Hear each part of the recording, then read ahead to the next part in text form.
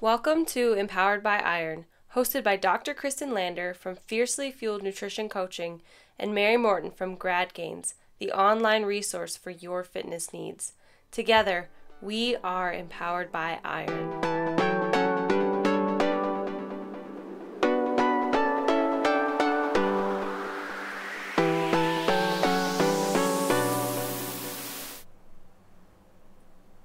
Hey guys, Kristin here. Today we are going to talk a little bit about rest days and why they are so important. So Mary does online training specifically for strength athletes. So Mary, tell us a little bit about you and our topic for today. Hey, so I run my own online coaching or training for strength athletes through gradgains.com.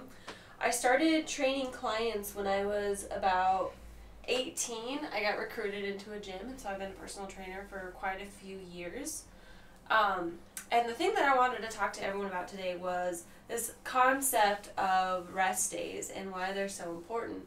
When I first started working out, I was definitely a team no days off type of person. I believe that if you wanted it and you were willing to do whatever the heck it required of you, which meant going to the gym 7 days a week, 2 hours a day, and doing your workouts. Yeah, by your face right there.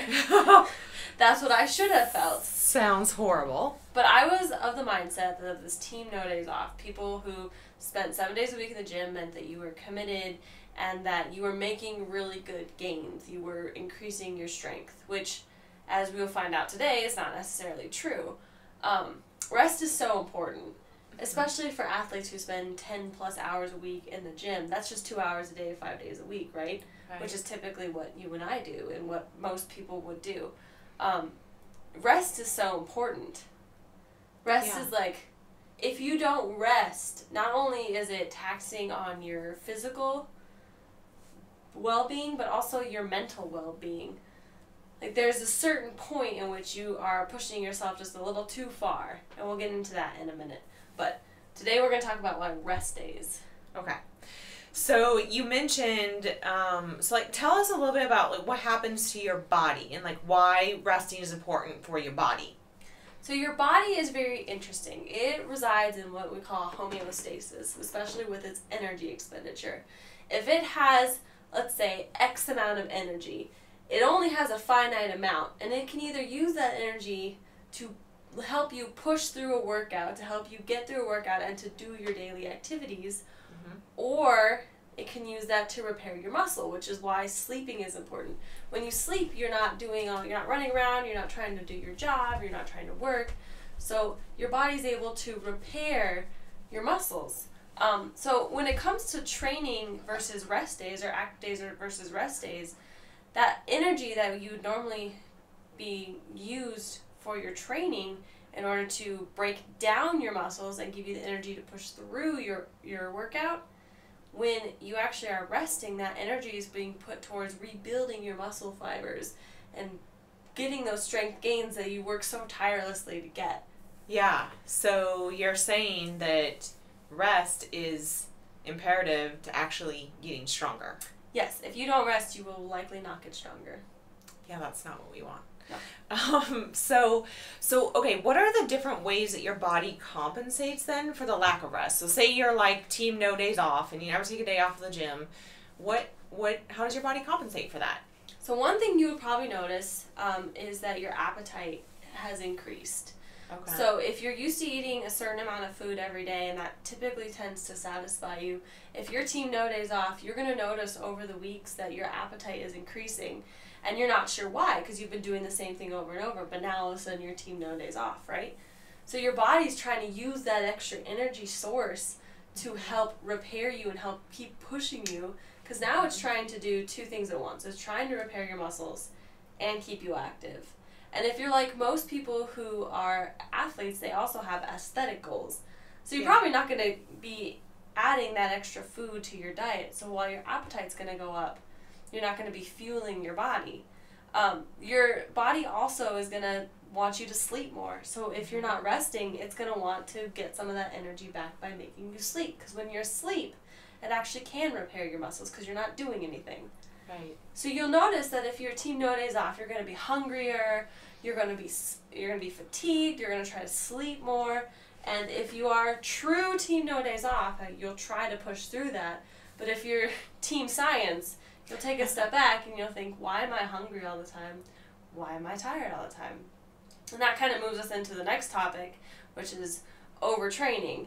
Now, I don't know if you've ever had the experience of overtraining. I have, and Tell us I about always that. take rest days, but I did some really intense training. I'm a master's athlete, so let's say that. So I have a little bit, I think, extra rest requirements or recovery requirements than some other people. But yeah, I have overtrained in the past, and I was like super crabby. Yep. Just really irritable, tired all the time, like just drinking so much coffee to try to get through the day, like ravenously hungry. Yeah. Yeah. So those are all overtraining symptoms. All overtraining symptoms. And you'll hear a lot of people say that they're overtrained.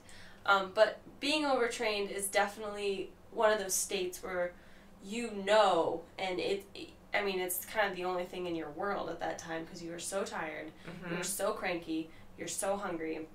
I was team no days off for a very long time, and I remember it was when I switched over to powerlifting, and I was really pushing myself. I was going 7 days a week, 2-hour-day workouts, trying to do squat, bench, deadlift, just trying to push myself in every way.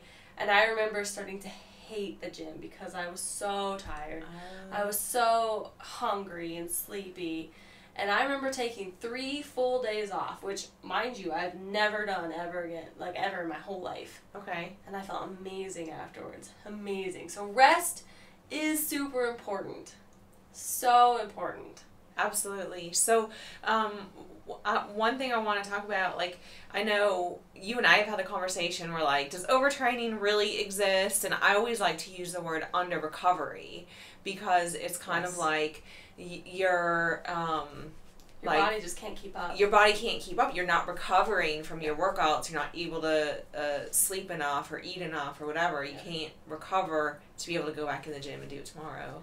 I think you have to put it in perspective too. Like, your body will always be recovering, but if you don't ever let it get back to ground zero, you will always be at a disadvantage. Yeah. So when I say that your body isn't in a state of recovery or you're not resting enough to let your body recover, your body is always trying to recover and repair. But if you don't take a step back and let it get back to ground zero, back to homeostasis, you're never going to make the progress that you're wanting to make because it's just playing catch up. Yeah. So then what is your recommendation? How do we avoid this overtraining or under recovery? Gotta have rest days. And it all depends on your sport. So if you're a bodybuilder, you're gonna have a different rest day scenario than you would if you are a powerlifter or Olympic lifter or a CrossFitter. I've known a lot of bodybuilders who do the 8-day method, so they'll go 8 days in a row and then take a day off, and that seems to work for them. I know for a lot of CrossFitters, they like to go 7 days a week, but if they are well-trained and well-versed, they take at least 1 full day rest, and that has to do a lot with Olympic professional athletes. And for powerlifters, usually you see them take at least 1 full rest day, and then 1 day that they're going in and doing like accessory movement, but not as taxing to their CNS or their muscles. So my recommendation, and to avoid overtraining, is to always make sure that you're getting enough sleep, and just to make sure that you're fueling your body properly and giving it the nutrition it needs to push through all those workouts. Okay. So you mentioned in the beginning that you do online coaching for athletes. You do training programs and programming. So what is your recommendation for your athletes for a training schedule to rest schedule? Like, what does that ratio kind of look like? So it really depends on the athlete, and it depends on what their goals are.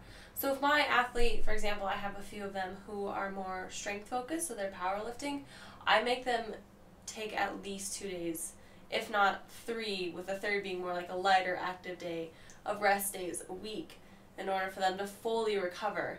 But I also have other ones that are more, they're kind of more novice, they're beginners.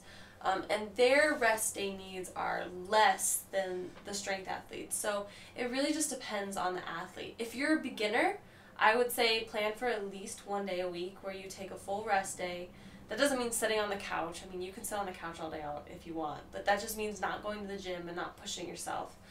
If you're a more seasoned athlete and you are more into strength and you have different goals than just, getting healthy, at least 2 days a week. Otherwise, I think you're going to set yourself up for a lot of problems in the long run. But like I said, again, it just depends on the athlete. Okay. So, bottom line, we need to be resting. Basically, you need to be resting. Okay, that's good. So Mary, if our listeners have any questions about rest days or training or are interested in training programs with you, how can they contact you? All right, good question. So we just launched our site called gradgains.com. I do coaching through that site, and you can contact me through Mary at gradgains.com. And if you go to our website, www.gradgains.com/coaching, you can fill out a little questionnaire there and we can get you going. But if you have any concerns or questions in either, you can just shoot me an email, mary@gradgains.com. Okay. And we also link to your site through the Empowered by Iron website. Yes. You can always find me on the EBI website. Great. Thanks, Mary. If you like what you heard today, please help us connect with other female badasses. We would love if you would leave us a review on iTunes. Tell your friends about us. Visit our website, which is empoweredbyiron.com. You can find each of us on Instagram. Mary is at MaryMo_92, and Kristin is at Kristin with an I, Lander. Future topics will include nutrition, programming and training, mental health, and just general female badassery. Yeah, so let us know what you want to hear. If you have any input, that'd be awesome. And guys, this is Empowered by Iron.